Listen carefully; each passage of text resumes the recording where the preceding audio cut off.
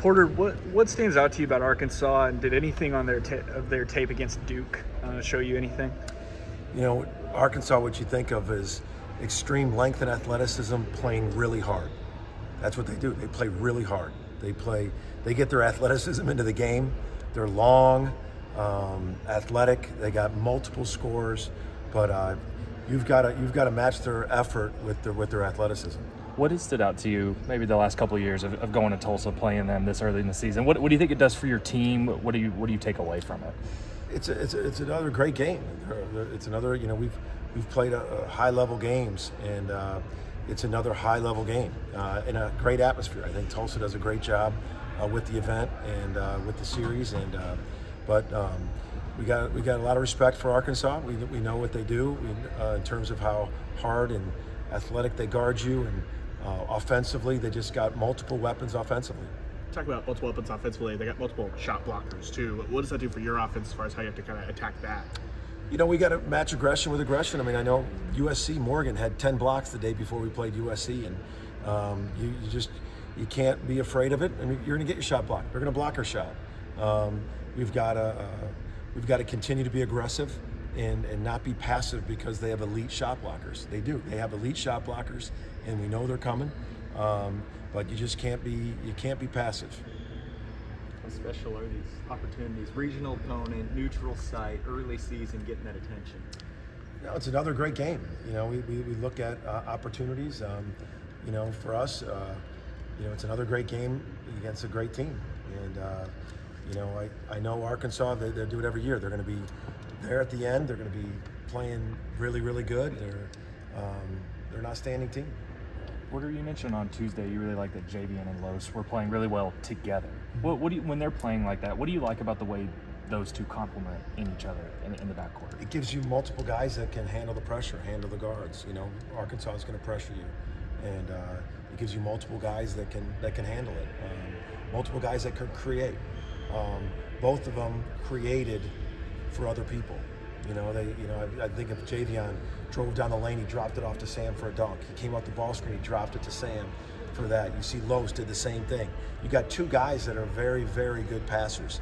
So I think that's just a weapon when you get more guys, and I think they're getting more comfortable, you know, playing off each other too. They can get each other shots, and that, you know, I think that they're just getting more and more comfortable doing it. Has this been what you expected from him, or has he been even a little bit better than what? Javian. Oh, Javian? Yeah. Yeah, no, this is why we recruited him. We thought he'd bring speed and scoring. I've been saying that for all summer. I said many times, like, people are going to remind you of a guy like Hollis Price, who can really score, who can really plays with an energy. He's fun to watch because he plays hard. But that's we wanted to add speed and shooting and scoring, so this is what we envision. I know he's just, and he and ourselves, we know he's got another step, as all of our guys do, another step to get better. Kevin Bush the other night said he was kind of like Allen Iverson out there for a Big East coach. That's I mean, I think Javian does. He wants to be Javian. You know, I don't think he wants to be compared to anybody right now. I mean, I think he's just trying to be his best self, and that's what I like about Javian. He's working. He's a student of the game. He studies different things, and he's trying to be the best Javian he can be. And I think that's the big thing for him. You know, comparisons take away joy. You know, I think comparisons take away joy, and be the best Javian you can be, and feel great with it. What's the vibe of this team right now? You guys continue to move up the top 45. I just think from the outside looking in, they seem more confident maybe than they were a year ago. Have you noticed that from them, or is there something different that you see? I think confidence comes from preparation. I think confidence comes from all the work they put in this summer. I think confidence comes from, just doesn't come from, oh, we had a good game. Our confidence is there. Confidence comes over work, periods of time, and that's what I think. That's what I think their confidence is coming from. I mean, they invested this summer in coming together. They invested this spring or this fall in the different boot camps we did, and just of coming together. And that's what I think you notice for our team, is they're playing together. We space it, we share it, we're together defensively, and we got a long way to go. But like, that's what confidence comes from. It just doesn't come from one magic win. How do you handle all that praise nationally? Do you tell the guys to ignore it or embrace the expectations, or tell them it's part of the process? Yeah. I mean, where we want to go, it's part of it.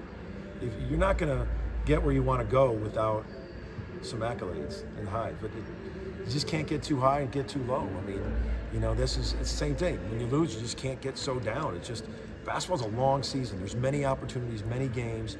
You got to keep grinding, get better. But, you know, we talk about it in stride. Like, this is what we wanted. I mean, this is what we wanted. I mean, it's not what we're celebrating. It's not our destination. It's not what we're celebrating. And I think our guys have done that. I think they've played hard. They've come back. And we got a huge test, and they all know it. Arkansas there in Tulsa is going to be a huge game for them and us. And they're really good. And so are we. And I think it's going to be a great game. When you look at the talent and physicality Providence had, then the Tuesday, Saturday turnaround, the talent and athleticism, is this a great barometer for the newer guys to say, this is a week in the Big 12. This is what it's going to feel like week over week once you get to conference play?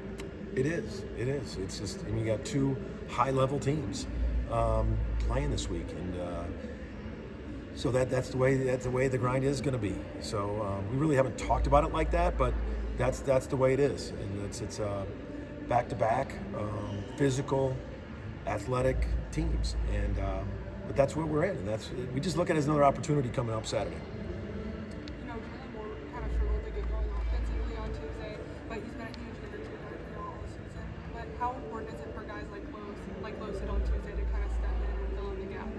It was big, especially the way they were guarding him. I mean, they were playing that drop coverage, and it becomes like an NBA 2-man game, and you need your guards to be really good in that. Decision making, passing, and Los and Javion were outstanding. I mean, then how about them between the two of them? They had 19 rebounds, 12, and so they did a lot. They had great. I mean, those two really did a lot in that coverage, and you know, Jalen Moore's been great all year, and his energy. He brings a lot of things to the table, defensively, rebounding, athletically.